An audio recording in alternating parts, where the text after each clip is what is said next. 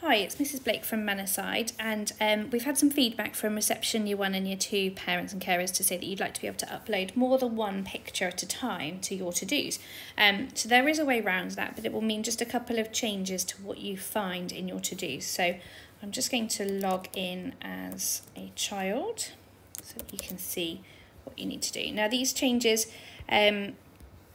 will be starting from the week beginning the 18th of January.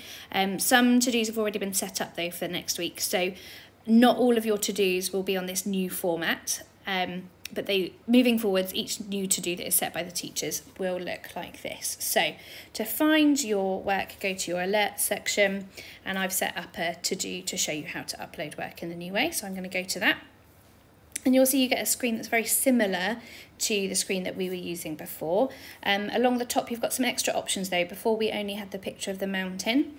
Now there's some additional functions. You don't need to worry about those additional functions apart from the camera. So the mountain and the camera are going to be really useful for you. And then just below that there's these boxes labelled 1 to 4, white boxes. They're like your fresh pages. So each one of those can take a new photograph. If for whatever reason you needed more pages than are already set in, you can press the purple add sign and it will add additional pages for you. Okay, so I'm going to click back to my page 1, and just like I did previously, I'm going to select the mountain picture. Now this is really useful, particularly if you are using a laptop or a desktop device. So you're going to need to press choose file and select an image and press open. Now if you go in through the mountains, you'll get your option to edit the photo and press OK, and you'll also get this option then as to whether you want your photo to be on all frames or just this frame. And we want it to be on just this frame, so just that first page. So you need to select the second option and press OK, and it will insert the picture. And then you can move on to page 2 and do the same thing. So click into your mountain and insert your picture. However, if you're using a phone or a tablet to upload the work to Purple Mash, the icon next to the mountains, the icon of the camera, will be really, really helpful. So you can just take the photo straight away and import it into this document.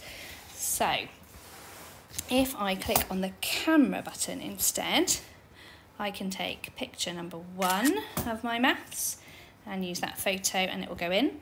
I can then select frame 3 and select the camera again, and I'm going to take photo number 2 of my maths and use that photo, and then select frame 4, press on the camera button again and take the photo. And I can use that photo for myself.